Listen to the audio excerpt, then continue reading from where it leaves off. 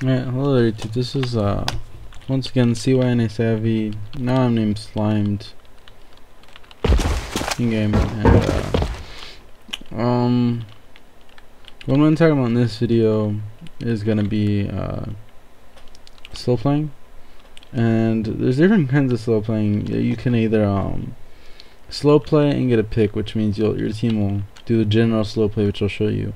And then as soon as your team gets a kill, you either go into the site straight in, like rush in like you're pushing, or you rotate around. That's the kind of slow play that I like to do, but that's just one kind. The other kind of slow play is you can just slow play the whole round. Like you never have to push, you can just slow play into the site. I don't really like that, but in some situations I guess it's okay to do. Another kind of slow play is a higher level slow play that I like, but it's really hard to actually pull off unless you're like a top level clan. So first we'll just start with general slow play. The idea behind generally slow playing is like figuring out where the opponent is without them knowing where you are.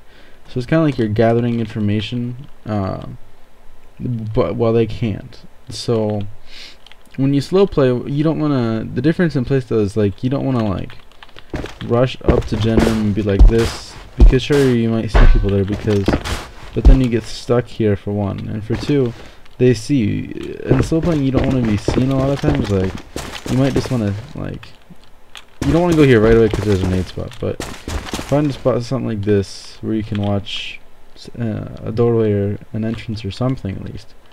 But you can hear, the important part of this is that you can hear them if they say that they throw a flash here. And you hear that. Like, you know how they come from here.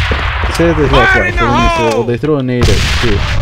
Well, then you know there's at least one guy too. And then say that you hear somebody in here going like this, walking like this, and then you hear some guy walk away.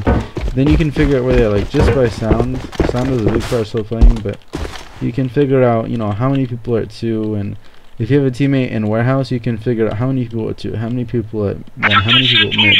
And then you say, well, they thought that 2 was clear, so they only left 1 person in generator. Then we're gonna all regroup and push 2. So that's kind of like the basics of slow playing. Of course, it doesn't always work out that way. You know, maybe they rush you on this hill from here and you die, and your teammate dies, and C4 is dropped, and there's a big problem, or you get naded, or somebody peeks wrong, or you peek wrong, or something. There's a lot of problems that can happen. So generally when you're slow playing, you want to have a plan though. Like you can either, depending on the strats, you can either have 2 people go to each site and 1 person mid. That way you can get a feel for each site. Or say that you know that you want to try to slow play too, and everybody is slow playing too. When everybody is going the same way, you can kind of like go farther up. This is when everybody goes to the same site. It's definitely going to be that either slow playing the whole time or slow playing until you get a pick. Until you get a pick is usually like the sniper will go first like this, and all the rifles will kind of be like, you know, 2 here watching with them, 1 watching the back, and 1 going up mid. So when you're slow playing towards a site, it's kind of like the scope will peek and he'll shoot and either get the kill or miss, and then the rifles will come in and back him up. But the idea is they don't see you yet, and so they don't quite know where you are. It's not like pushing where like they're like boom, within 5 seconds, hey, they're all there, and then, you know, it's instantly action. It's kind of like you take it slow until you see the enemy, but as soon as you see him, it's like boom, that action again, that pushing. And so with that kind of slow playing, your job as a rifle is just to kind of sit back and help the scope get forward to get a pick, and if he misses or if the enemy starts shooting, you gotta go out there and back him up. And everybody else, as soon as you hear shooting, you all go in, usually. Yeah, if say that your front 2 people die, then you can either decide A, keep going straight in, or B, run away and go to the other site right away. But you can't say, if I'm standing here and there's a teammate there and a teammate there, they both die, I can't just be like, sit right here, because then what's going to happen is these guys, they have a number advantage. They're going to push from here. They're probably going to have everybody from the other side coming over to 2. So let's say that I stay here. Even if I get the kill on the people in here, they already know where I am. And if you sit in one place too long and they can figure out where you are, it's very bad. So before their team can rotate from the other side, you have to decide to either keep going straight into that site and get in there fast and plant that bomb, or to rotate. And if you rotate, you can't just, you know, oh, I'm gonna rotate. You gotta still play it smart. You still gotta do a normal, good rotation. So that's where slow playing can go wrong, is if you guys get picked instead of getting picked. Where it goes right is hit the scope, just, you know, slow playing up here, then rifle comes in.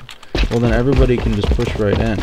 I mean, so you're like, what's the difference between this and normal pushing? Well, normal pushing, the scope usually doesn't have a chance to get a pick, and with this, they kind of like, it's not, they don't get the know the site any quicker than usual. Like with normal pushing, they see you pushing, so that they can they get the rotate right away. But I mean, with this, as soon as they get you get that, they're gonna rotate anyway. But the difference is that you have one person down on the enemy team, so it's kind of like a 4v5 push instead of like a 5v5 push. Basically, you just get another number advantage. That's the basic idea behind slow playing. So to review, when you slow play, you just don't wanna peek unnecessarily. You wanna sound play a lot and figure out where they are and regroup. If you're doing, you know, the 2-2-1 kind of slow play. If you're all slow playing the same site, just back up the scope. Scope's gotta peek and get a pick, and rifles. Scope's being shot, you gotta peek, you gotta go in together. As soon as you see action going on, somebody's shooting somebody, as soon as they can figure out where you're going, you have to go straight in or you have to rotate. And that's not to say once you rotate, like say you rotate, you can't like make them think that you're rotating and then rotate back. It's just that you have to, at that moment, right now, I have two options. Go in or go back. You can't sit still is all I'm saying. You have to do something. A lot of people when their teammate dies, they'll do nothing. They'll sit here and wait for the enemy. That's very, very bad. Because then they end up knowing where you are and your whole plan is ruined.